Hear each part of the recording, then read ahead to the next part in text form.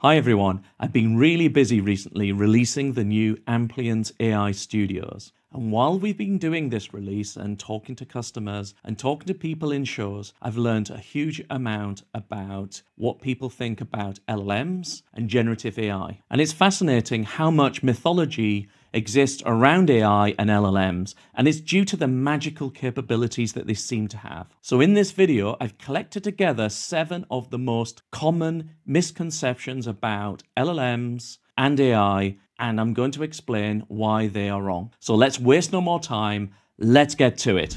Number 1, LLMs are just large databases. You may think LLMs are like enormous databases storing a vast amount of information. While they do learn from large data sets, they are not storing and retrieving that data and those facts. In fact, they have sophisticated algorithms like those of OpenAI that help understand the semantics and the patterns inside language and the data. Imagine you're having a conversation with a friend. You're not just repeating facts and data verbatim. You're actually using your understanding of the language and the context that you're in to have that conversation. And LLMs work in a similar way, and that's why there's so much more than a giant database. Number 2, LLMs get everything right. It's easy to assume that because LLMs are so sophisticated and so advanced that they will always provide accurate and reliable information. However, this isn't always the case. LLMs have their limitations like any technology. They can generate text that sounds convincing, yet it can be completely wrong, because when LLMs don't have the facts, they'll just hallucinate the details. For example, they could provide a detailed explanation of a historical event that never actually happened. And this is because they generate the text based on patterns of the data they were trained on, which can sometimes lead to errors. So while LLMs are super powerful, it makes sense to verify their output.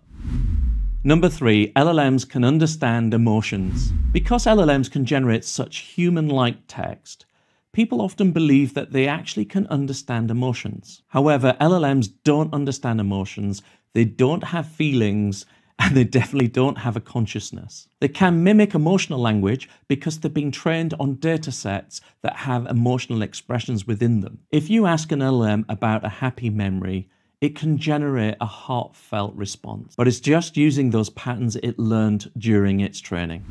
Number 4, LLMs can replace human writers. This is one of the most sensitive subjects there is right now. People believe that LLMs can completely replace human writers and copywriters. While LLMs can produce some really impressive text, they do miss that experience and nuance and creativity that you get from human writers. From a specific context, LLMs can generate content based on the patterns of the data they were trained on, but they can't generate truly original ideas. Human writers draw upon their individual personal experiences, their emotions, and their insights to craft truly original pieces of work. LLMs can augment human writers, but they can't replace that human touch. So while LLMs are hugely powerful tools, they can't replace human creativity. If you're enjoying this video so far, I'd appreciate if you could just take the time, press that like button to help this video get shared with many others. Number 5, LLMs have personalities. You might think that LLMs have distinct personalities based on how they respond to your prompts. In reality, that perceived personality is just a reflection of the data they were trained on and probably how you put the prompt together. If an LLM feels friendly or formal, it's because it's learned those tones from the text it's been given during training. Depending on the context it's given, ChatGPT, Llama, and Claude can change its tone. And the context in this instance is the prompt that you give it. You can ask it to be friendly, to be formal, to be easygoing, or even talk like a pirate. It doesn't mean that LLMs have personalities of their own. They can simulate different styles of communication, but that's based on patterns, not personal traits. Number 6, LLMs are perfect at every task.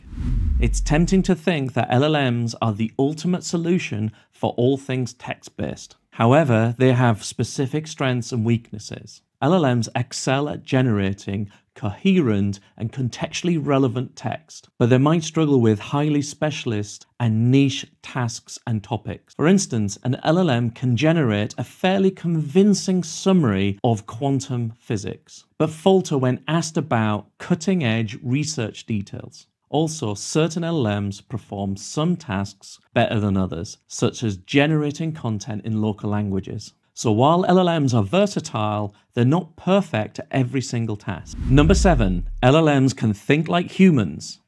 One of the biggest misconceptions I come across is that LLMs can think like humans. LLMs don't have a conscience, awareness, or reasoning abilities. They process text based on patterns and probabilities, not through understanding and thought. When you interact with an LLM, it might seem like it's thinking, when actually what it's doing is only predicting the next most likely word or phrase. Although this method seems simple, it does generate some really impressive text. But despite that, it doesn't mean that it thinks or understands like humans do. Large language models are truly powerful tools, and they'll change how we generate, how we create, and interact with content. However, it's essential to understand their limitations and not be swayed by the misconceptions. They don't have personalities, they don't think like humans, and they aren't perfect at everything. And they truly can't understand human emotions, and they can't replace human writers and creativity. When you understand these misconceptions,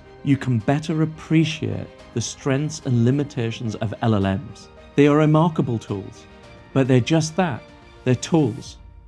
If you enjoy this content and you'd like to see more of it, why not subscribe to my channel? But now it's time to go, and it's time for me to say thank you, goodbye, and I'll see you next time.